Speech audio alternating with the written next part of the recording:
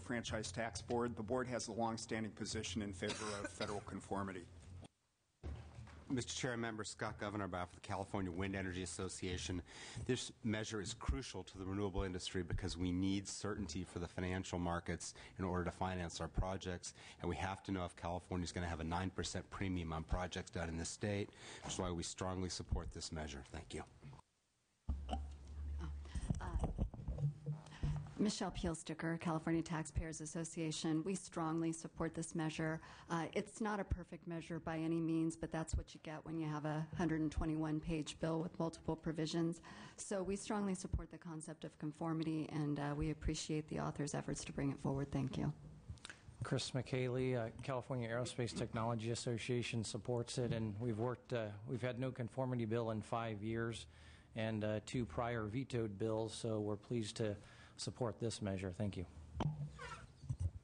Erin Niemela, representing the Large Scale Solar Association, the Association of Utility Scale Solar Providers, and also here speaking on behalf of the Solar Alliance, who are the photovoltaic providers and developers.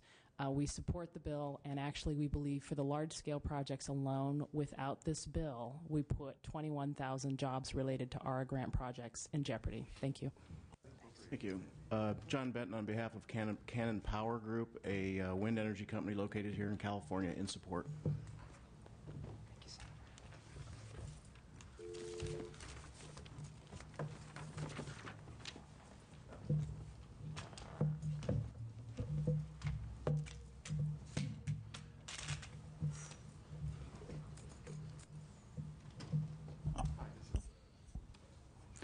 Mr. Chair, are there any other witnesses in support? Because I'm actually opposed to the measure. Any other witnesses in support? Mr. Smutny-Jones.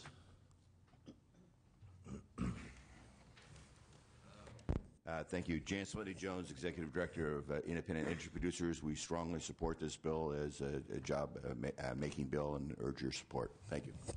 Very good. Any additional witnesses? Witnesses in opposition? Mr. Chair, members, David Wolf here with the Howard Jarvis Taxpayers Association, and we're opposed to SB 401 for the reason that there are numerous what we see as tax increases in this bill that each total separately tens of millions of dollars in the next 3 to 4 years. And because of those individual tax increases, we do believe that this measure violates Article 13A, Section 3 of the California Constitution, otherwise known as Proposition 13. And that section of the Constitution states, quote, any changes in state taxes enacted for the purpose of increasing revenues, in short, requires a 2/3 vote of the California Constitution. So for those reasons, we are opposed to the measure. Thank you. Thank you. Any additional witnesses in opposition? DOF, do you have a file? Thank you, Mr. Chairman. Members of the committee, Miriam Inchinito with the Department of Finance. The bill would result in revenue losses totaling $21.8 million in 2009-10, a revenue loss of $14.023 million in 10-11, and $15.01 million in 11-12, and $5.51 million in 12-13. Very good. Thank you. Members, we are still in a subcommittee format here, but we are happy to entertain questions for the author if anybody has any. Members? Very good. Hearing and seeing none, I would encourage my colleagues to attend room 4202 if you're on the Appropriations Committee so that we may establish a quorum. Senator Wolk, we will take a vote on the matter as soon as we establish a quorum. Thank you very much, Mr. Chair and members. All right. We're also looking for Senator Pavley, our next author.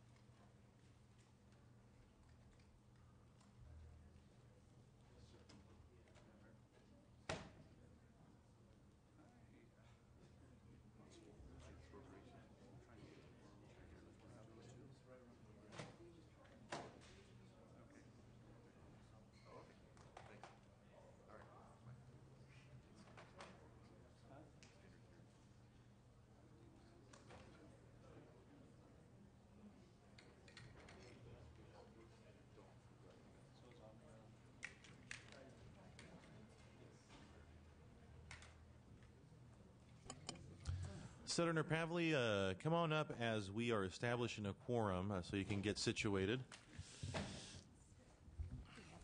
Very good. It appears that we have a quorum. Madam Secretary, please check our attendance, please.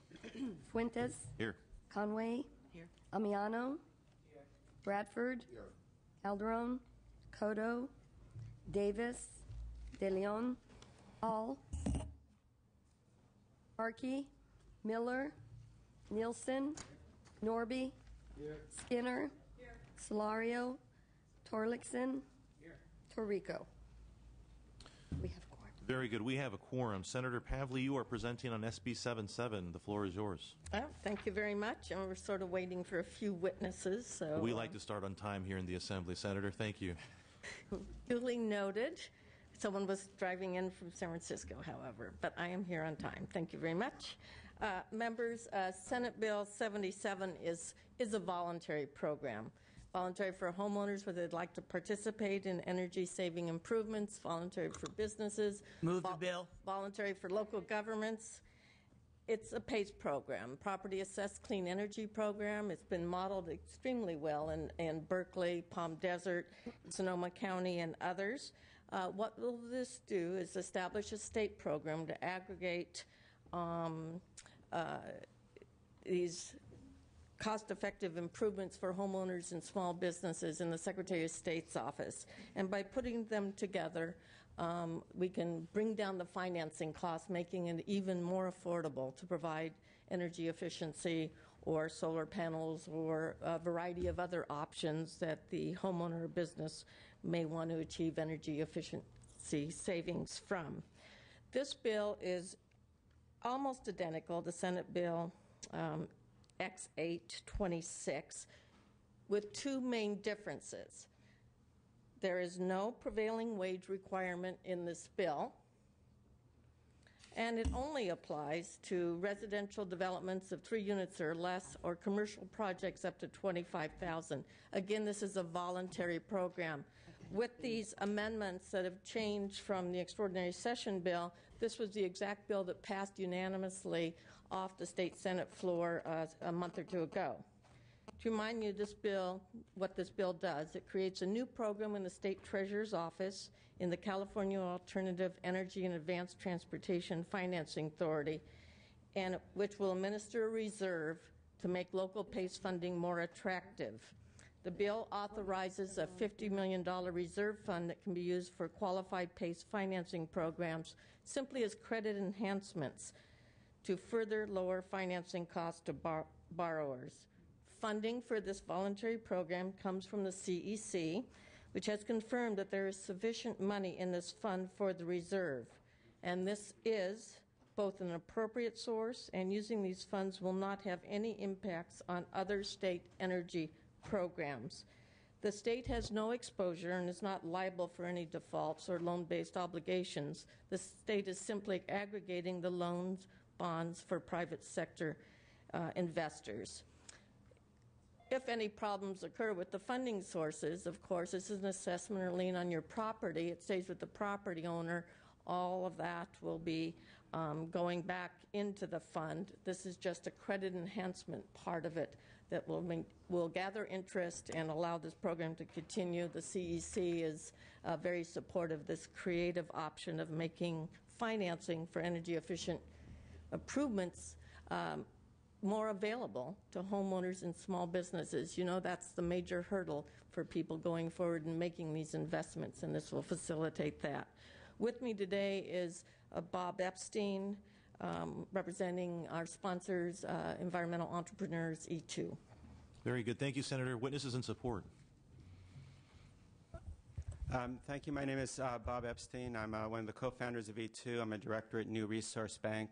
I just want to emphasize that the goal behind this bill is to take cities and municipal activities in your districts and make the cost of financing energy efficiency and renewables lower. I've checked with various bond agencies that are looking at doing programs like this by September of this year.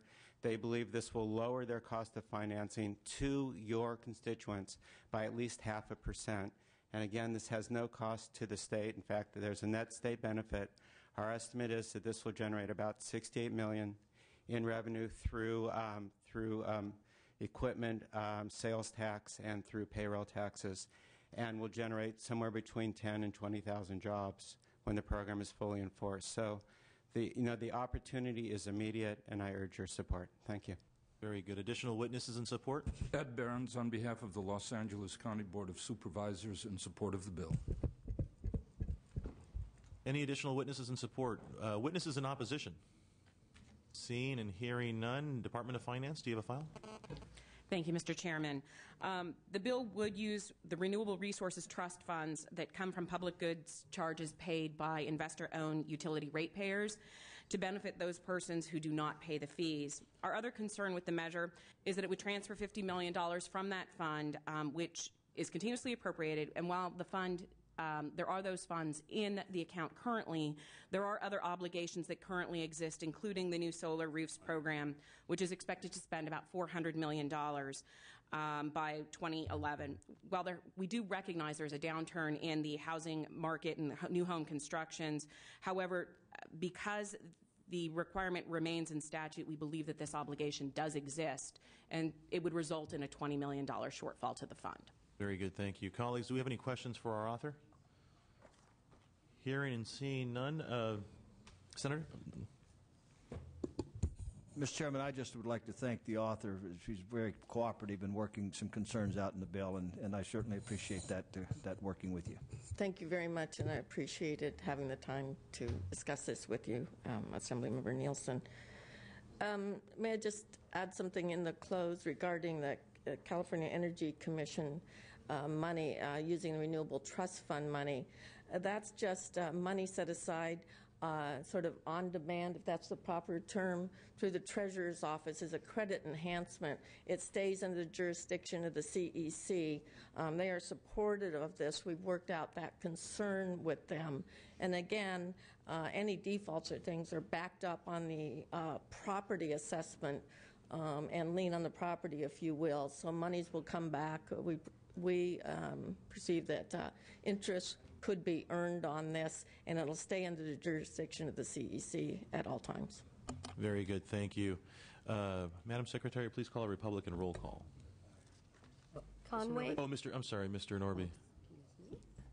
The bill has been amended. My concern with this, though, was not with the prevailing wage part, which was taken out.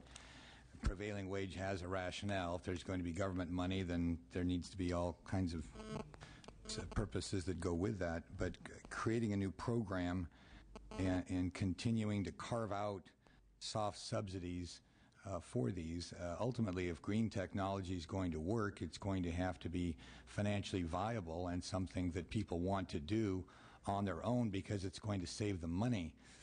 And I've seen a lot of these programs where we're subsidizing loans or guaranteeing them with this technology, and it seems to give an impression, which I hope is mistaken, that green technology can't survive without carving out special privileges and subsidies for it. I'm a free market guy, and all of us know up here, ultimately these things have to survive or fall based on market conditions.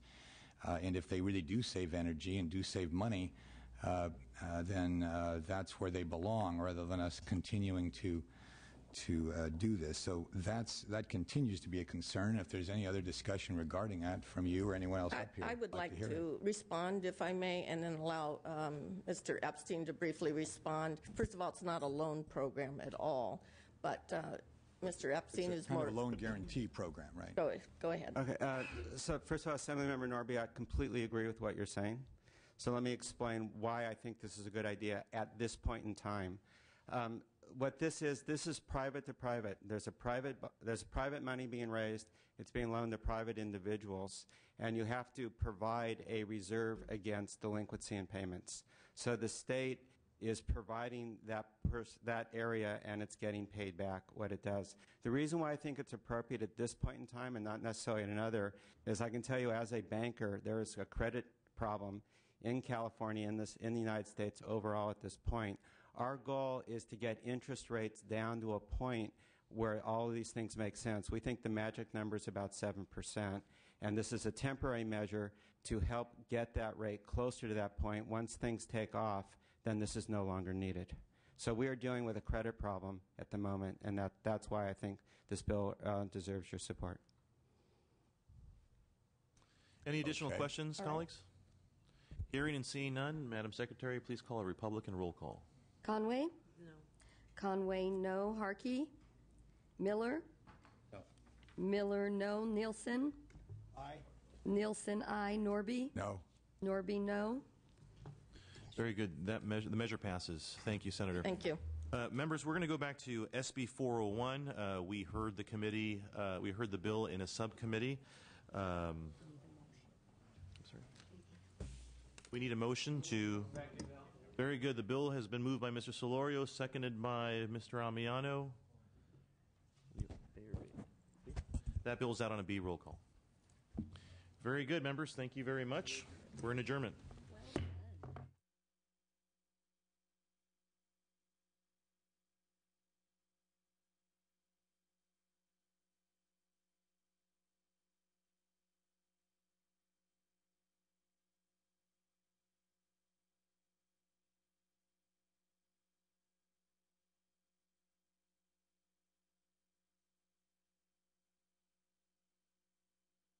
Higher education, it gets $3 back in increased state taxes.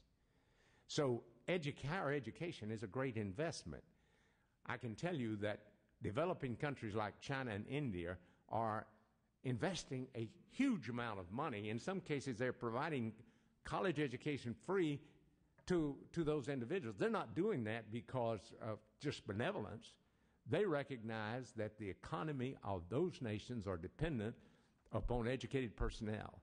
And I can tell you without question that the state of California is going to suffer greatly if it decreases its investment in higher education, because our greatest resource is not simply our natural resources, although they're great, it's our human resources. That's what's made this state great in the past, and that's what we'll have to do, is continue to invest in the future.